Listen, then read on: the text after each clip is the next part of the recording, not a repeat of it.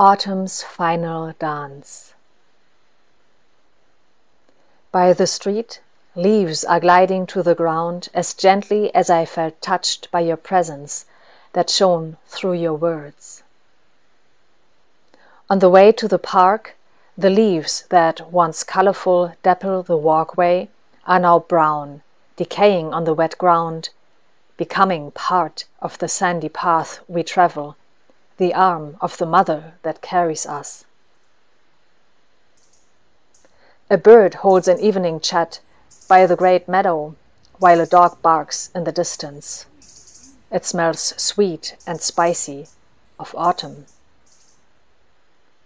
From the linden, more leaves are sailing to the ground, dancing this time, one last time, before they become part of the spinning earth.